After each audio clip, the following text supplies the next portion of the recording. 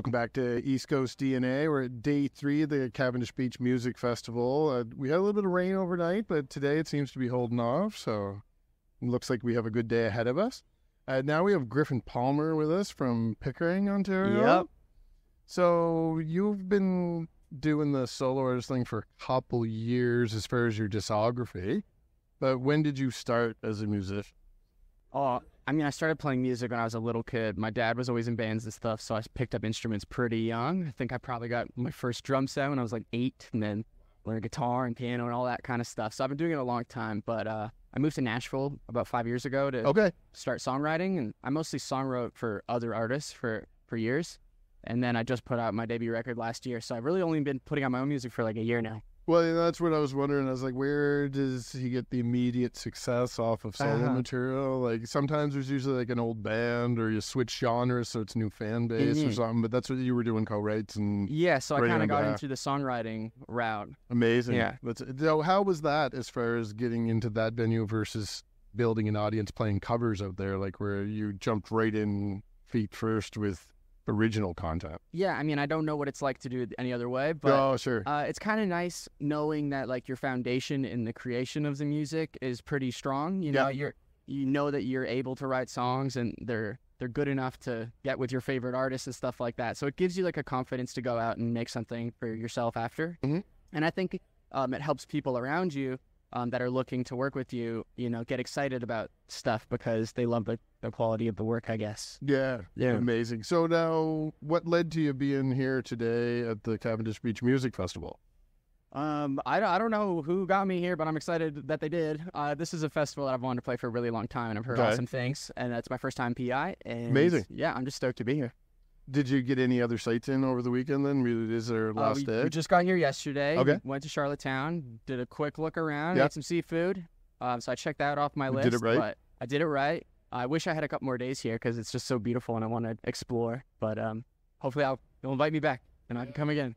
So what do you have coming up in the next few months? It's been just over a year, I guess, or about a year since you released the album. So do you have new content that you're building up to, or are you looking to do a tour? Yeah, so that's what we're working on right now is last year we did 5 tours in the States. So we were really, really, really busy and not home a lot. And so after Christmas, we kind of decided I just wanted to, hunker down and start writing another record. So I've been doing that for a couple months.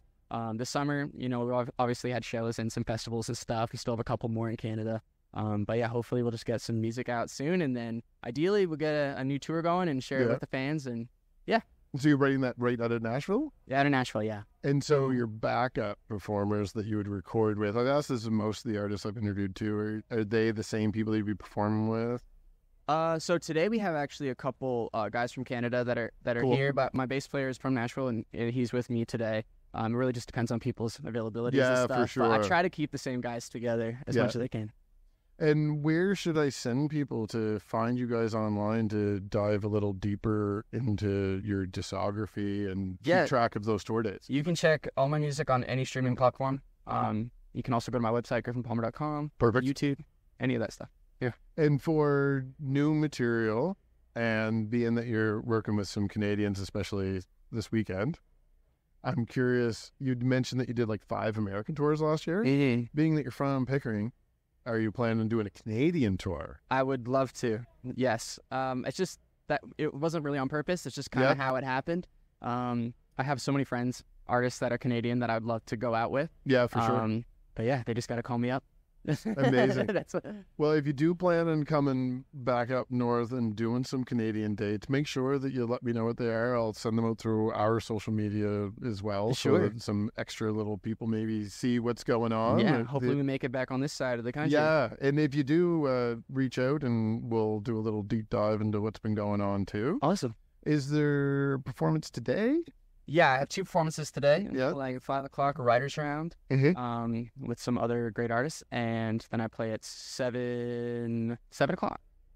7 o'clock at the kitchen stage with the band. So I'll try to capture some of that performance as well, so we can kind of segue out. We've been able to do that with all the other interviews so far this weekend. Sure. So we'll keep the format and give everyone a little taste of you live. Okay. The Songwriter Circle, I'm definitely going to be there because I've been to the last 2 as well. And quick shout out to Jason Benoit. He's on every one of them, so it's working he's pretty playing hard. Yeah, good for him. Yeah, no, it's a great format. I really like having that as the secondary stage, a little cool area when the sun's out. You can get out of it for a little bit. Mm-hmm. So, the 7 o'clock stage, is that the Clotting Tide station? Yes. Yeah.